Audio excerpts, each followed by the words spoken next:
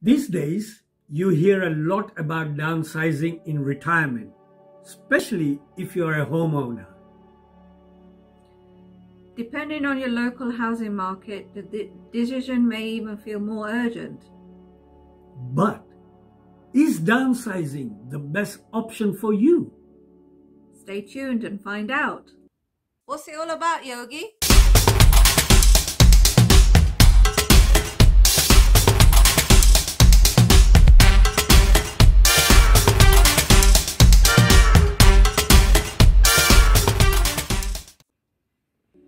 Some people heading into their retirement choose to stay in their current home. Especially when you've built up many fond memories associated with your family and friends in your home. That's correct. Many people have paid their mortgage off by the time they reach their 60s or are close to doing so. In fact, a recent survey indicates that 52% of baby boomers expect they will never move from their current home. True. But if you consider that over 40% of adults are expected to run out of cash after they retire, staying in your current home could be very risky. With uncertainties over retirement and the lure of enjoying a home with less maintenance, it's a no-brainer why the prospect of downsizing into a smaller home is becoming a viable option. That's true.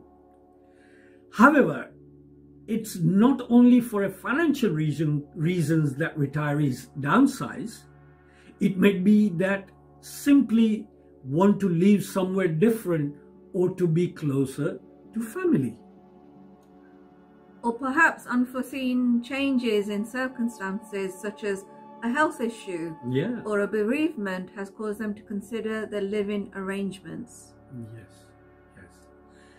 Whatever reasons you might have to downsize, downsizing itself has many interpretations.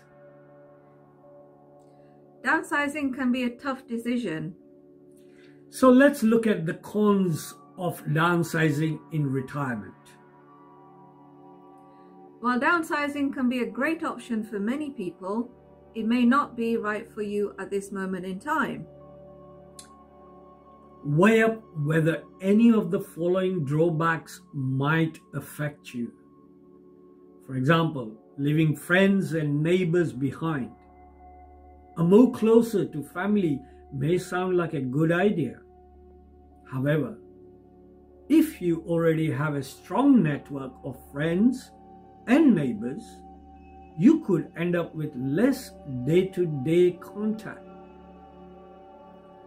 Let's look at lifestyle changes. That's right. Can a new area offer everything you need to continue living a fulfilled life, a life that you're used to? If you have any hobbies that are important to you, will you be able to continue in this area? Consider who you are moving for. Yes. Do you feel pressured by relatives to make a move? While their intentions are good, make sure that the move is right for you too. That's right. You see, a smaller home means less space. If you're moving from an older property with large rooms and a garden, you might find a new flat very cramped. Make sure you are happy with the new building and can see yourself living there for a number of years. How about getting around? What are the alternatives to driving if you can't drive? That's right. Is there a good public transport system in the new area, and is it easily accessible? For example, have you considered whether it's on the main bus route and whether the stop is nearby and walking distance of your new home? Can your friends and family easily get to the area? Are there good shops, a library, cafes, and good other amenities that needs nearby? How far away is the nearest doctor's surgery or hospital? And what are the parking facilities like? Is there off-street parking or unrestricted parking on the street? Do you have a driveway for visitors? So, how do you enjoy the new area? Are there other people of a similar age on the street or in the immediate neighborhood? Does the new area generally seem quiet or peaceful? Are there activities and classes for aging people in the local area that match your particular interests or hobbies? Yeah. Are there any plans for major changes or developments, such as building works in the area? Does the area feel safe? Yeah? What are the local crime statistics? Is the building well secured? Are there suitable locks on the external doors and windows? That's right. Is there a burglar alarm? Is the property fitted with a smoke alarm and a carbon monoxide detector? Exactly. That's very important. Yeah. If you've lived in your home for a long period of time, it's likely that you've developed an attachment to it, and your happy memories could make it harder to move on. That's correct. So let's look at the pros of downsizing in retirement. Well, downsizing for financial gain. So many retired homeowners, they own a property but live off a small regular income such as pension. Downsizing to a less expensive property can be a way to raise money.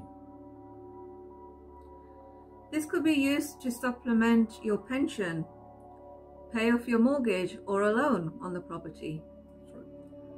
Sometimes the term releasing equity is used to describe the process of making money from selling an existing home and buying a new home at a lower price. However, this is misleading because releasing equity means holding on to the current property and borrowing against its value. Other things like changes in health or mobility. Even the most minor changes in health or mobility can affect day-to-day life, yeah?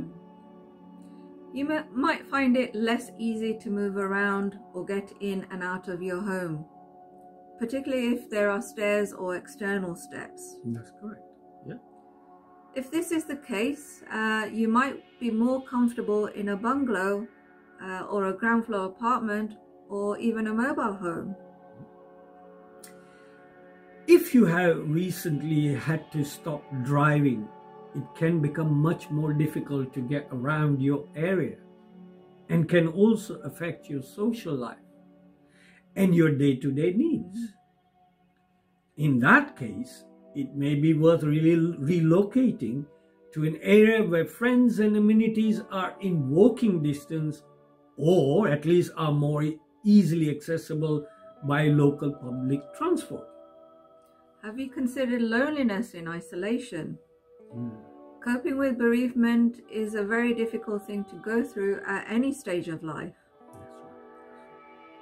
It can be very distressing if you've lost your partner, especially if they were your only regular company. That's right, correct, yeah. If your friends or family used to live by but have now moved, this can lead to further feelings of loneliness or isolation. That's right. In these circumstances, a new home can feel like a new start. If you move to a new area, the friends or nearby where there is a potential to meet and socialize with people of your own age. However, if you are dealing with a very recent bereavement, consider if it would be better to wait a while before making a move of this kind. This is already a very difficult time, and moving to a new home may add too much additional stress to your life. That's right. So in summary, downsizing into a smaller home can be a tough decision. That's why it is so important to plan ahead. Talk to your family, friends, and your financial advisor. Yes. Make the downsizing decision that meets your unique requirements and desires. Thank you for watching. If you find our content useful, then please remember to like, share, comment, and subscribe. We really appreciate your support. See you in the next video.